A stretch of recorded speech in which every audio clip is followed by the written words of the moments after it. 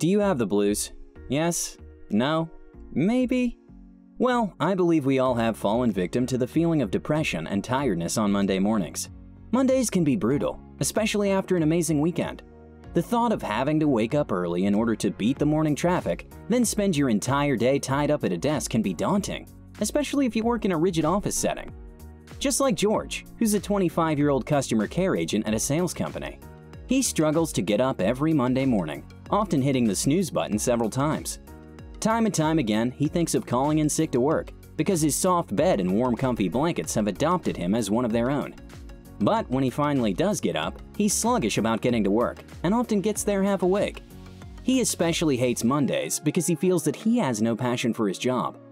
Like many of us, George relishes his weekends, which he mostly spends hanging out with the boys, his close mates, or visiting family. However, Monday means that he has to leave the fun behind and go back to his job.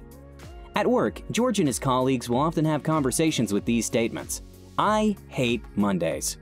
I can't believe the weekend is over. Dude, the weekend was so lit. I can't wait for Friday already. Sometimes he and his friends will share funny memes just to pass time. If you can relate to these types of conversations, then you're probably no different than George. Of course, just like George, you may not be in a position to quit your job, but you can find ways to cope with Monday blues and enjoy your work week. Monday blues are described as a set of negative emotions that people experience at the beginning of a work week. They're a combination of feelings of depression, tiredness, and general negativity towards work. Monday blues are so common among the 9-to-5, Monday to Friday routine workers, it's become a cultural phenomenon. While it is easy to shrug off these constant feelings of tiredness and hopelessness, Monday blues are actually a sign that you may be unhappy. Here are 8 tips that will help you shake off those Monday blues. Number 1. Identify your problem. If you're struggling with Monday blues week in and week out, then you need to ask yourself, what's wrong? You need to make a list of all the things that bring you down at your workplace. Perhaps it's a coworker that's always using your computer. Maybe it's a boss who keeps shouting at you. Maybe you don't feel challenged in your workplace. Or maybe you're tired of getting your paycheck late every month. Whatever your reasons may be, write them down. Understanding what sets you in a bad mood can help you find active solutions. It'll also help you identify problems you can actually solve, and those that are beyond your control. Should you quit your job? Should you ask your coworker to respect your space? Or maybe you have too many activities planned for Monday morning, which brings us to the next tip. Number 2. Prepare for Monday on Friday. Having several dreadful tasks to handle on a Monday will lower your spirits. Instead of piling work from the previous week, try dealing with difficult tasks before breaking for the weekend. This will reduce the anxiety of dealing with too much work in one morning. However, if you can't escape the workload, then eat the frog. This simply means that you should set your mind to clearing the most difficult tasks first and deal with the simpler tasks later in the day. Make that dreadful phone call you've been postponing and stop feeling like there's a black cloud above you. Hand in your report on time to avoid getting into trouble with your boss. Pitch your idea to the boss early in the morning and kickstart your day with a win. More importantly, make sure you organize your tasks. Have a list of all your tasks and allocate time to perform each task. This will help you avoid being overwhelmed by thinking about too many activities at the same time. It'll also help you allocate adequate time to your most difficult tasks to avoid handing in incomplete or unsatisfactory work to your boss. Lastly, prepare ahead. Do you have a meeting with your team on Monday? Then prepare the slides and presentation on Friday. Are you set to meet a client on Monday for brunch? Try reading up and preparing notes on Sunday to reduce your stress levels on Monday morning. Preparation will go a long way in helping you cope with Monday blues. Number 3. Make a list of the things you look forward to. It's easy to dread Monday if you're constantly thinking about the difficult parts of it. So why not try making a list of all the enjoyable things you look forward to? Maybe you have an opportunity to pitch an idea to your boss during Monday morning meetings. Perhaps you have a team retreat on Friday, or maybe the coffee at the workplace is free and good. Thinking about enjoyable activities at your workplace on a Sunday will set you in mood and help you overcome your Monday blues. Go ahead and leave a comment on one thing you genuinely enjoy and look forward to at work. Number 4. Take the weekend off. All work and no play makes Jack a very dull boy. Taking the weekend off to unwind and stay away from work will improve your attitude towards work. Maybe you take moments to check an email over the weekend to prepare for a meeting. Or perhaps you've fallen into the habit of sneaking into the office during the weekend to get some paperwork done.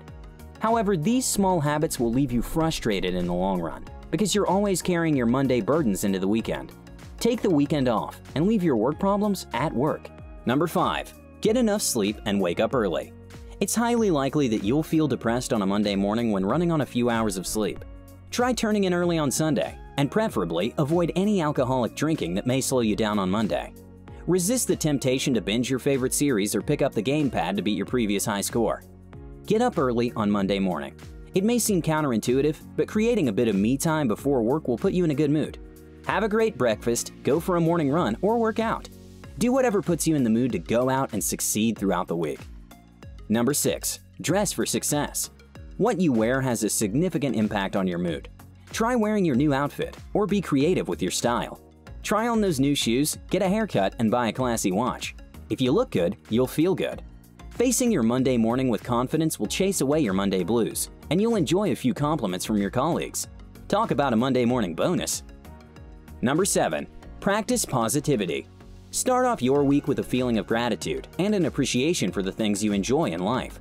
Pump yourself up by listening to motivational speeches or music in the morning to set you in a good mood. Try having a meditation session before speaking to anyone at work. Once in the office, try not to be the constant complainer and shrug off the grumpiness. Remember that misery loves company. Your colleagues will try and drag you into Monday morning complaints, and you'll have to avoid saying things like, "Why is the weekend so short?" or "I hate Mondays." It's difficult, but not impossible. Try and avoid your phone in the morning and skip the numerous "We Hate Monday" conversations going on Twitter and Instagram, because Monday blues are highly infectious. Take an initiative to minimize the negativity around yourself, not just by avoiding negative people, but by avoiding disorganization in your environment. Arrange everything on your desk on Friday to declutter your working space. Make a weekly plan on Sunday and review it to prepare for the week ahead. Buy yourself some chocolate or a nice watch to keep the positivity going. You can also encourage positivity around you to create a better Monday morning mood. Walk up to Sheila at the front office and tell her hair looks good. Say good morning to everyone and smile. Share the compliments generously, and maybe your colleagues will stop being so dull. You can also buy some candy and pass it around. Whatever you do, remember to keep the positivity going. Number 8. Stop living for the weekend. Lastly, remember, you're likely to experience the Monday blues if your life and enjoyment is centered around your weekends. Stop living for the weekend and enjoy the week too, because it's the longest period after all. Try to fit in some enjoyable plans to help you unwind during the week. Have a movie night with your friends on Tuesdays or go to a new restaurant on Thursdays. Maybe you don't have time to go out, but who says you can't listen to a podcast on your way home? Break the usual Friday night routine and slip in some enjoyment during the week.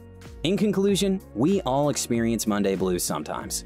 However, by practicing some or all of the tips I've mentioned today, you're likely to find your Mondays much more bearable. If you have tried some of the tips, share your experience. What works for you? What keeps you going even when the blues are knocking hard on your door on Monday? Thank you all for watching, and I'll see you all in the next one.